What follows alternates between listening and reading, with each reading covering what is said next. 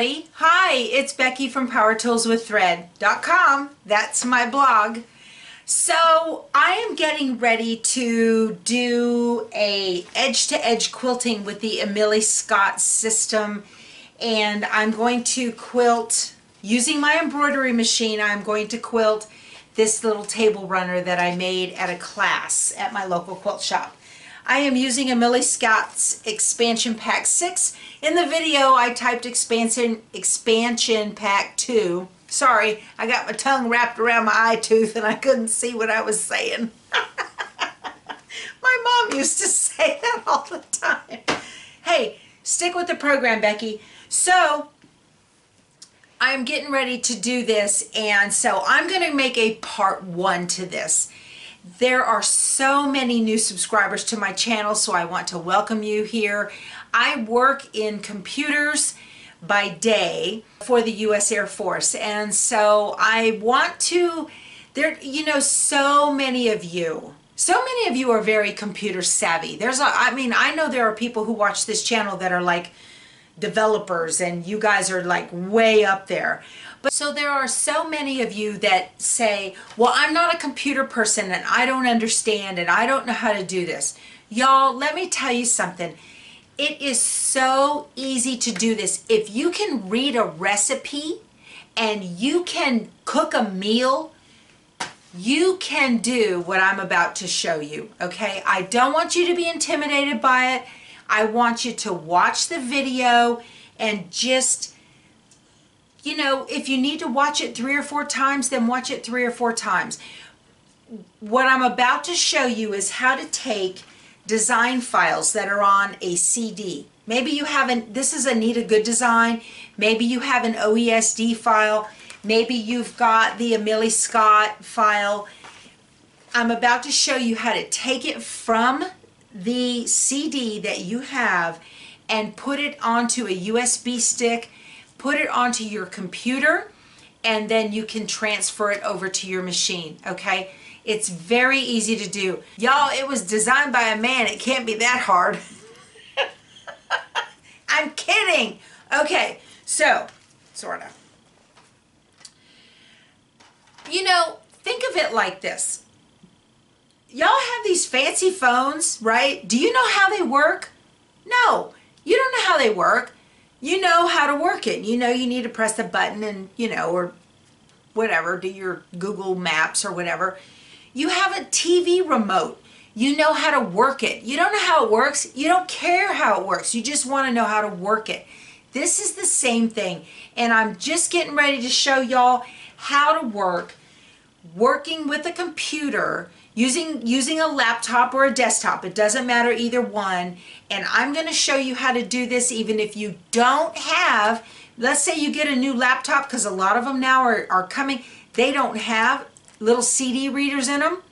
You can buy an external, okay? You can get those. As a matter of fact, I will link to it in the description box below and show you a pretty good one that I think is okay. And you click on that and get it, or you can go to Best Buy and go get one, whatever you want. So this is a really basic baby step tutorial how to move design files for your embroidery machine from a CD and get it so you can get it to your machine. For those of you that already know how to do this, just give this video a thumbs up and click off and go watch something more interesting, okay? I appreciate it. All right, you guys, I really am excited about doing this design with you guys. So this is the beginning, okay? This will be part 1, and tomorrow I will come back and we will get this thing done, all right? We'll talk to you soon. Enjoy the tutorial. Bye. To get the design from the Amelie Scott CD to a USB so we can take it to the embroidery machine. So on a Windows machine, even a Mac, look for the little folder. You want to click on the little file folder. And when you do that, let me make this real big. Over on the left side of the screen, you want to scroll down, and you should have this PC. You may have your desktops, your documents folder, your downloads, music, all of that stuff. You want to go to where it says DVD drive. So you need to put the DVD, let me move this over a little bit. You need to put the DVD into your drive. If your laptop does not have a drive to be able to read a DVD or a CD, you can get one real inexpensive either on Amazon or you can go to Best Buy. I don't think Walmart carries them anymore. I haven't been real successful with that, but you certainly can buy, it's called an external DVD drive.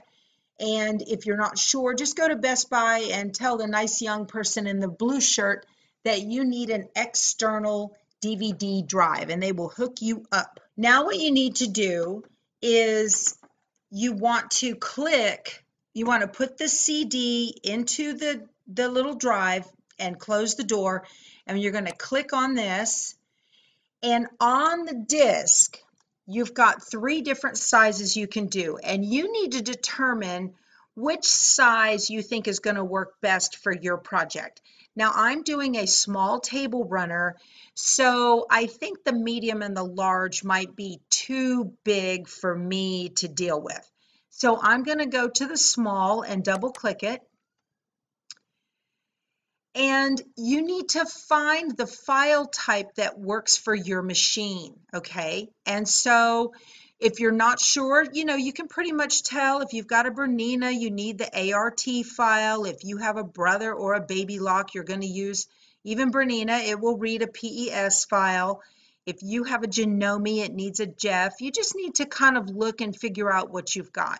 If you're not sure, and if it's not listed here, go to your manual for your machine and it will tell you the file extension type that you need, probably in the first couple of pages of the book. I need this one right here. I'm going to double click it. I want to show you guys something. See how these little icons are popping up so that I can see them. Matter of fact, I'm going to make them a little bit bigger. I'm going to come up here to View, and I'm going to go to Extra Large Icons right there. The reason I can see this is because I have a piece of software from Embrilliance on my system called Thumbnailer. It is less than $50, and you guys, as you can see, it is worth every penny. It lets you see at a glance what the file looks like. So this is so handy. If you don't have this, I highly encourage you. Matter of fact, I will put a link in the description box below that you can click on and go get yourself the Thumbnailer. It works on a Mac and it works on a PC, and it does not need a dongle, and you do not have to own Embrilliance Essentials to make it work. It will work regardless, okay? Also, if you are a long armer, it will show you your long arm files as well. So that's the reason I got this, because it shows my QLI files that I need for my long arm. Okay, let's get back to this. So here's my feather A, and here's my feather B. So how you do this is you click on one, hold down the Shift key, and click on the next one. That highlights both of them at the same time. If you accidentally click it again and one goes away, don't worry about it. Hold down the Shift key and click the other one again. Okay? Very easy. You don't have to download these into your machine if you don't want to. If you want to just leave them on the CD, you can, or you can move them from the CD into another folder on your computer if you want to. Now, you want to make sure that you have a USB also in your computer, the USB stick that you're going to use to take to your machine to migrate the files over there. So let's say you have a computer that doesn't have a CD reader, or a CD, it doesn't, and you had to go buy that external CD reader. Well, now you want to also put this on a USB, but you've only got one USB port on your system. There's 2 different ways you can fix this, okay? Because nowadays, computers aren't coming with a whole lot of USB ports anymore. One of the ways, there's 2 different ways you can fix this. You can come over here to your document. I'm not going to go into my shortcuts up here because you guys don't have that. I'm going to go on to Documents. I'm going to go to my embroidery file. If you don't have an embroidery file, you can just right here in the margin, you can right click and you can go New and click it and go all the way up here to Folder. And then when you go to click a new folder, you can name it whatever you want. And I'm going to call it, so you can call it Embroidery, okay? Mine's going to be Embroidery too. I'll put Embroidery -1, and then you just hit Enter, and it will save it. I don't need that because I already have an embroidery file, but that's how easy it is to make a new folder on your computer. So I'm going to right click, and if you mess it up and misspell it, you can rename it. So you right click, rename, or right click, delete. I'm going to get rid of that. Okay, that's gone. So in my documents, I'm going to scroll down to embroidery. Okay, I have another folder here called Amelie Scott Designs. I'm going to open this up. All right, I'm going to create a new folder in here. Right click, new folder. I'm going to call it Expansion Pack 2. Okay. Now what you want to do is you want to come back over to where we are. Right here, what you want to do, you want to hit the Control key and hit the A. And that A stands for all, and it will highlight everything on your screen. Or you can do it the other way. I just clicked off of that. You can highlight that and hold down the Shift key and go down to the last one, and it will highlight everything in between, okay? You want to right click, copy. What that has done is that has copied all of these files onto the clipboard, and you can't see the clipboard. It's invisible, and it's awesome. So now what we're going to do is we're going to go back to Documents, and we're going to go back to Embroidery, and I'm going to go to Amelie Scott Designs, Expansion Pack 2, right click, and paste.